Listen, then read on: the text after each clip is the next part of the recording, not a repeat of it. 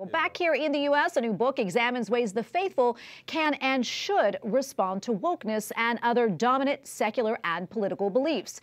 In Evangelization and Ideology, author Matthew Petrusek shows how Catholic social teaching can provide a rational and moral alternative to the secular political beliefs that we see today. It also examines how the church should handle the political arena. And joining me now is Matthew Petrusek, Assistant Director of the Word on Fire Institute and author of the new book, Evangelization and Ideology, How to Understand and Respond to the Political Culture. Matthew, first off, congratulations on the new book, and thank you so much for joining us. We appreciate it.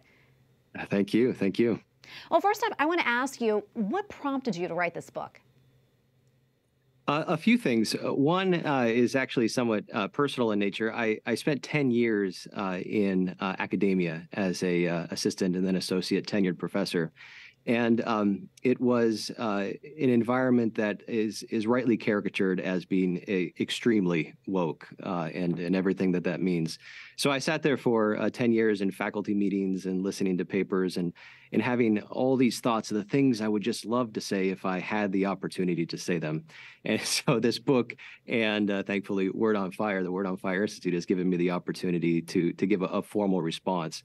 More broadly, this is really I intend it to be a toolbox, a guide for Catholics and for all those who seek a sort of a calmer, more rational approach to understanding politics, to how to navigate our hyper political, ideological, cultural framework that we're all operating in right now.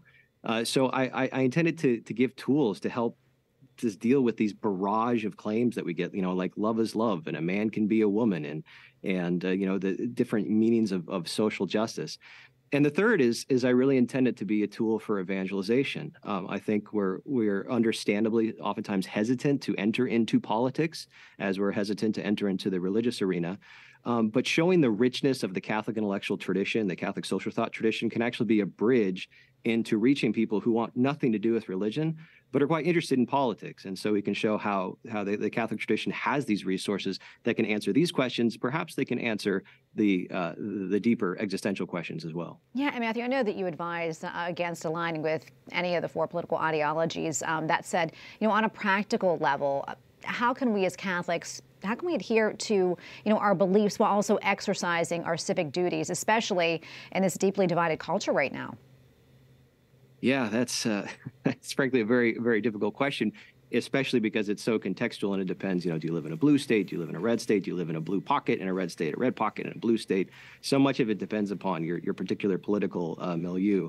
One thing that the book really emphasizes is that there is a good answer to every question that the political arena can throw at us. So the first thing to keep in mind is that we don't have to abandon the natural law tradition. We don't have to abandon the Catholic intellectual tradition. We certainly don't have to abandon our personal practice of the faith in order to maintain a sort of a solid core within this storm that's going around us politically. So then it becomes a question of practically, how do I deal with it in my place of work? How do I deal with relatives who are being hostile to me?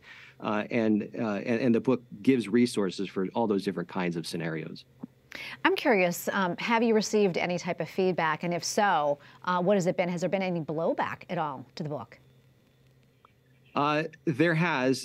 Before releasing the book, I did a lecture series based on some of the similar themes, particularly on progressive wokist ideology. It's on the Word on Fire Institute YouTube channel. And there was all the blowback that I expected would take place.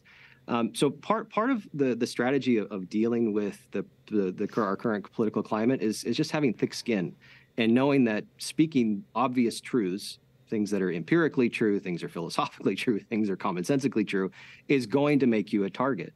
And so if you recognize that ahead of time, it's easier just to say, well, that's just the way it is, and here's why, and know that it's not going to be comfortable, but you can still have a clean conscience. And before I let you go, Matthew, quickly, where can people find the book?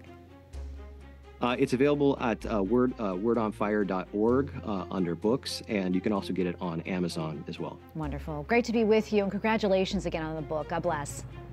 Thank you. God bless you.